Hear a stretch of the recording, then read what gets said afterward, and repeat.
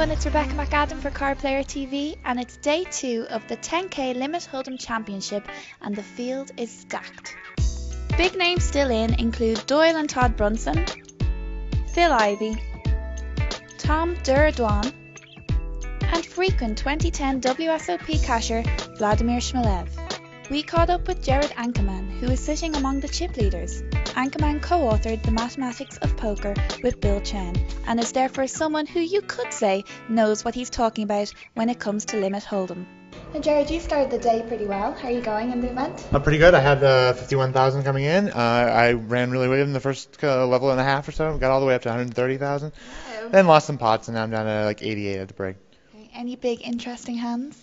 Nothing too good. I did put a bad beat on Jeff Lissandro, which, is always fun. So I check raised him with top pair. He had flop trips, and then I rivered my top pair again. So, but no great big deal hands. No big deal, just rivering people. It's fine. Right? It's just like part of the game. Well, do you specialize in limit? Because I know you won before in mixed games. It was. That's right. I mean, I do play a lot of limit games. I mean, it's not like I only play those, but I mean, definitely I would say my strengths are limit games, like Limit Hold'em especially, and then the mixed games, things like that. Obviously, I won my bracelet in mixed games, and I have 2 final tables in Limit Hold'em events. So, I mean, I guess it's hard to deny that I play limit games.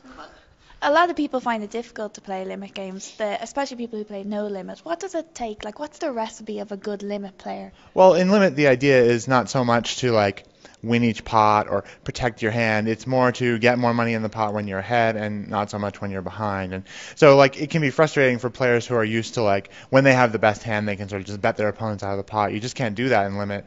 And it's not really the goal. The goal is to get the extra bet here, the extra bet, save a bet there, not necessarily to fold to save bets because the pot's so big relative to the bet size, but to just make sure that you're always getting the value out of your good hands and you're always calling your opponents down so that they can't bluff, because bluffing is really profitable if you let them do it too much. They put in 1 bet, they win 8.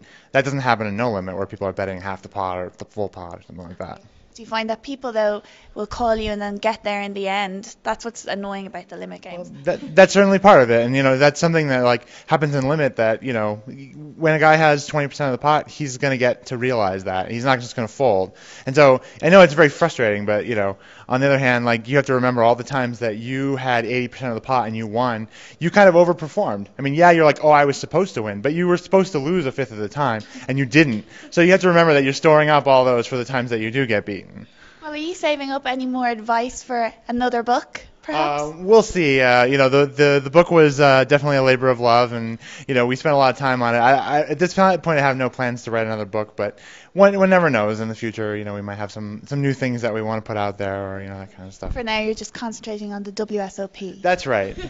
Any more events you're playing? I'll be here for the rest of the month, so all the way through the main event, I'll be playing whatever is up at that time. So. Well, best of luck, and thanks for talking to us. Thanks. Stay tuned to cardplayer.com for more video updates and live coverage from this year's WSOP.